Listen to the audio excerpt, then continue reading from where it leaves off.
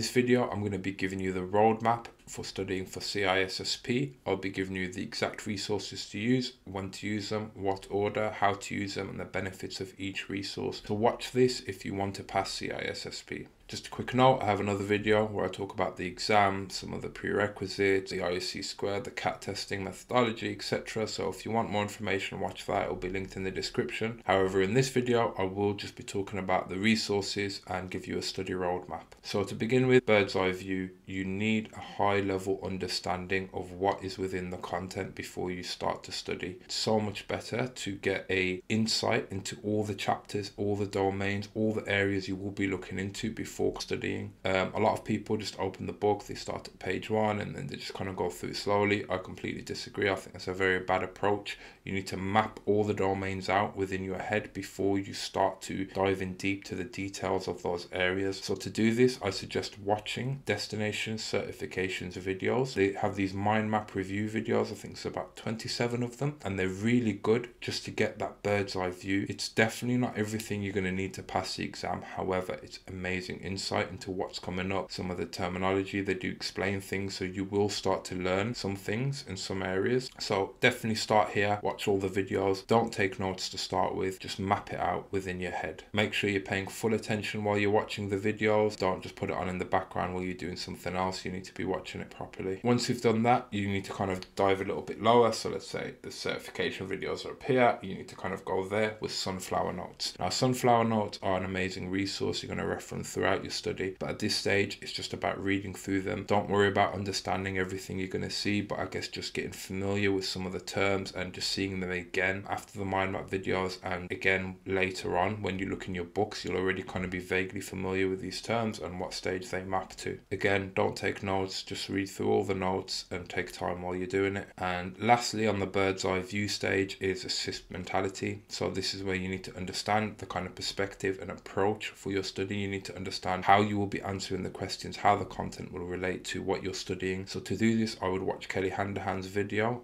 titled Why You Will Pass the CISSP, and also watch some of Prabh Nair's videos on CISSP mentality. Watching Kelly Handahan's video and Prabh Nair's videos will give you some insight into some of the questions, how they should be approached, how you will be answering them, what to look out for, what words are crucial and change the meaning of the questions. So yes, do this early on just to kind of finish off the bird's eye view. So now you have an understanding of what domains are coming up, some of the details within the domain, and also the mentality approaching each domain. Now you can actually begin to study. Now you need to decide on which book to buy. I recommend the CyBEX 9th edition, which I will link in the description. It is the official study guide. However, there are others, CBK, etc. Just pick a book and stick with it. Don't worry too much about this step. You just need to pick either the CBK, the study guide. I know there are some others. I have heard they are quite good from other people who have passed the CISSP. Feel free to try them out, but I think it's important not to pick 2, 3, 4 different books because you'll just kind of confuse yourself. They basically say the same thing in different words. Why I recommend the CyBEX 9th edition, I think it's easy to read, it's beginner friendly, it's not like technical or listed in bullet points. It actually kind of gives you a bit of a story and background on things, so you get that kind of complete understanding. Another good reason for buying the book is that it has questions at the end of each chapter, so you do get around 420 exam style questions testing your knowledge in each chapter. So as you're reading through the chapters, you need to be doing the questions at the very end. Split it up. 21 chapters mapped to the 8 domains. There are also some questions on there that are a bit more lengthy in writing and are designed to give you a better understanding, so feel free to do those as well. I certainly did some of them, but not all of them. And also at this stage, make sure you're noting what areas you're weak in, what chapters you scored well in, what chapters you scored badly in. Once you've read through the book, this will take a while. Honestly, it took me about 6 months. Probably can take you more or less time depending on how much you dedicate towards it, what your experience is like.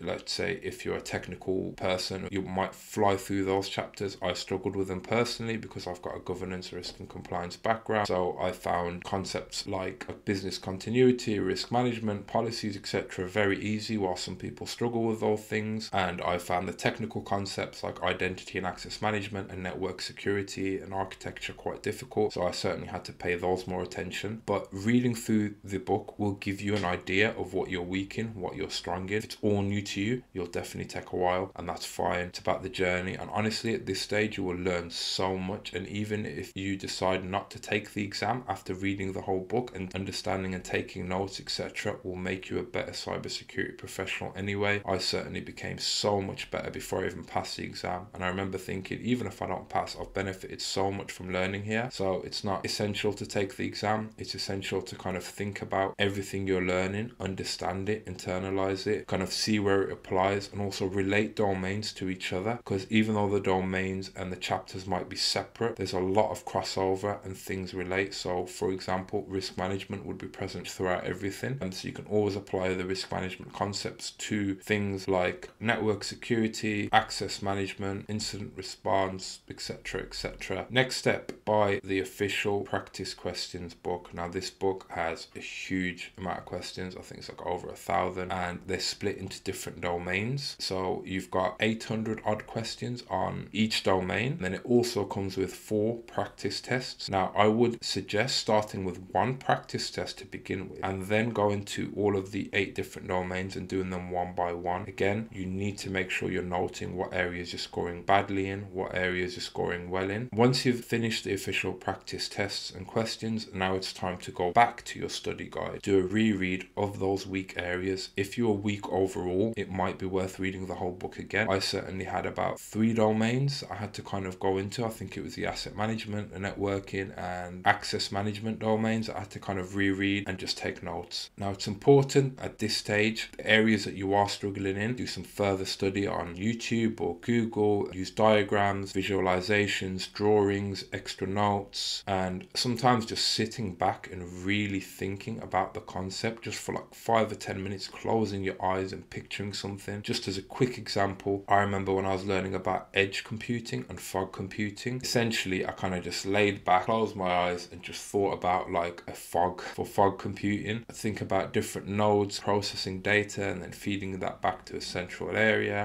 For edge computing, I'd be thinking about the same fog, but except you've got computers closer to you and being able to process faster than stuff that's further away. And just visualizing that in my head really kind of made that stick. I think that's an important thing to do with the CISSP. It's not necessarily just reading and taking notes, but you actually have to sit back and think about what you're learning and really understand and visualize it. And especially when you're relating it to other things, that kind of cross-domain relationships and how that works, very important to sit back, think about stuff. The goal here through the practice questions and through doing everything is you want to be achieving an 80 to 90% pass rate. If you've done this stage properly, you will be at that level. If you're scoring really badly in the domain, go back, study again. Once you hit that 80 or 90% in the practice exams, then you can move on to the next step. Now at this stage, we're going to go back to the bird's eye view, and you're going to watch the destination certification videos all over again. You're going to reread the sunflower notes, and you're also going to watch some more Prabh Nair, repeat the Kelly hand video. It's important at this stage, you should be taking notes. You need to take notes on the mentality. You need to take notes on the Prabh Nair videos, how he answers questions, what his approach is, how he thinks about things, and you need to make sure you understand that so you can approach the exam in the same way. Now what I would also do at this stage is read the Destination CISSP book. I certainly bought it at this stage. Purchase it and you read through that book, bedtime reading, while you're doing the next step. Now the next step is Study Notes and Theory by Luke Ahmed. Now there's 875 questions, and he also has videos and other resources. Videos are good to watch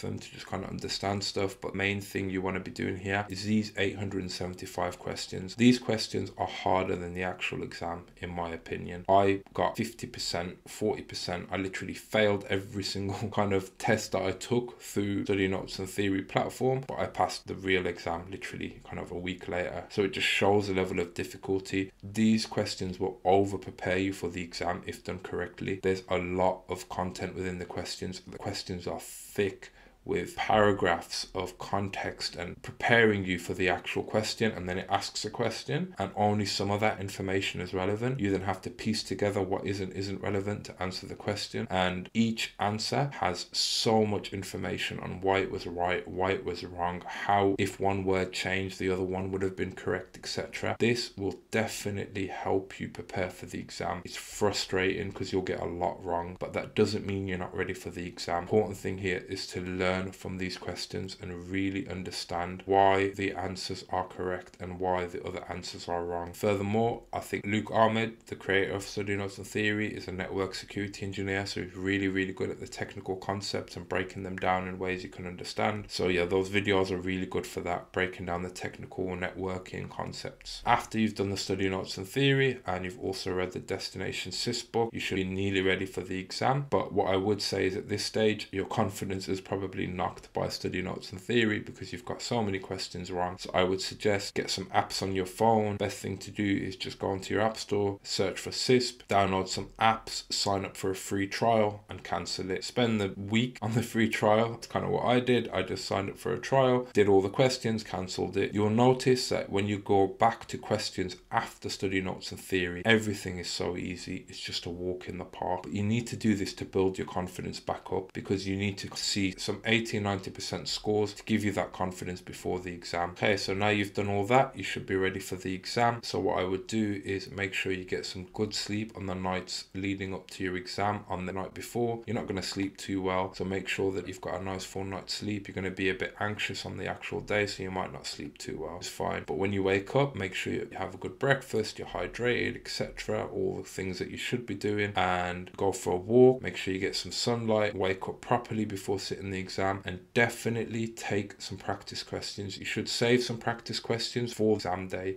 about 50 to 100 or so. Not the Study Notes and Theory, the other ones that are a bit easier, just to warm your brain up. A lot of people fail because they've gone into the exam and it just takes about 15, 20, 30 questions to warm up. The best thing to do is just take some exams beforehand so you're sharp, you're ready, your mind's focused, and you're already question answering mentality. Now, doing all these steps should sufficiently prepare you for the exam. Follow exactly what I said. I know you're going to pass. If I can do it, you can do it too. Just keep your head down. But what I will say is do not underestimate the CISSP exam. I had many 4 a.m, 3 a.m, 5 a.m mornings and many late nights studying for it. It was a big time commitment. You know, I lost time out with friends, family, gym, other activities you might want to do. So if you do want to take the exam, definitely have conversations with people around you. Make sure you've got that good support structure to help you study, and good luck. I know you're going to do it. So if you like this video, please like, comment, share and subscribe. And I hope you've enjoyed this deep dive. I've also written a blog just outlining these steps, and if you want to watch my other video on CISSP,